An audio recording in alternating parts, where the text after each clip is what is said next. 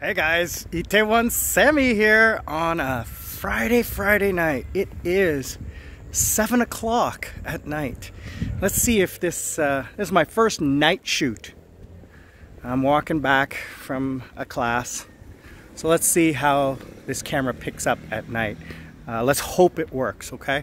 So I'm gonna do a little quick vlog about things that I have never done in Korea that is normal for either tourists to do or Koreans to do. So things I've never done in Korea. And before I get to that, again, thank you everyone for subscribing. I have had a recent spike in subscribers. I got about 100 subscribers, 80 to 100 new subscribers, more than normal. And I have to attribute that to some of the new marketing that I'm doing in Facebook groups, in Reddit, and just, you know, different places that I'm posting my vlogs on living in South Korea. I want to say thank you to my subscribers. I really appreciate it. And if you can, and if you haven't subscribed, please click the link below, subscribe, like, comment. And if you really want to, please share. It helps a lot because it gets my videos in a higher rotation. I mean, what it does is it allows, it gets the algorithm, the Facebook, the YouTube algorithm to get my videos to show up more. So I've seen a lot of click-through where people will see my thumbnail and then click on it. So I'm seeing a spike in that, and that's a good thing because I'm getting a lot of traction in the YouTube algorithm. So I really appreciate that. So let's get to my vlog for today. Things I've never done in Korea. So this is basically like the things that Koreans do on a general, you know, on average, or what a tourist would do. Like if you go to China, you go to the Forbidden City, you go to Tiananmen Square, you go to the Great Wall. So you come to Seoul, the things you will do is you would go to the palaces, you would go to Namsan Tower, you would go maybe to the DMZ, to the border, you would go to Gangnam, you would do all the touristy things. So let's start with the touristy things. So here's some of the touristy things that I have never, in my 10 years of living in Korea, I have never done. And number one on my list is I have never gone to a sauna. They call it a GIMBLE. So I've never gone to a Korean sauna. So I don't know why, because I've gone, when I've traveled to Japan, I've gone to Japanese saunas. But I've never gone to a Korean one. And it's not because I'm shy or anything like that, it's just not my style. I would love to go, it's just not my style.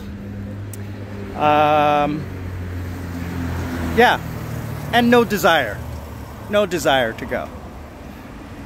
Number two, I have never been to a PC bang, or a computer, net cafe, PC room, because back, they were popular 10 years ago, 15 years ago, because computers were so expensive. People would go and spend about $1 an hour to go to play games on these supercomputers. So those became very popular. I think they're on the downtrend now because computers are very cheap these days. Gaming computers, I mean, my gaming computer that I have at home, I only spent about less than $1,300 on it 3 years ago. And it's quite powerful. I can still play top of the line games at 90%. I did a test on my computer and it was in the top 90%. So it's not bad. You know, I like it. So that's the second thing. Third thing is that Koreans do is I have, what else? I think that's it for what like Koreans normally do. So let's go to the tour. Yeah, wait.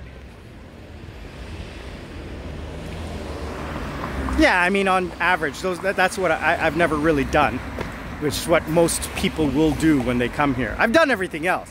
You know, I've gone for the dinners, I've gone for the, you know, the barbecue, I've done, you know, I've gone to the karaoke room, I've gone to the booking bar, you know, I've done all those things, but the other two I haven't done, probably will never do.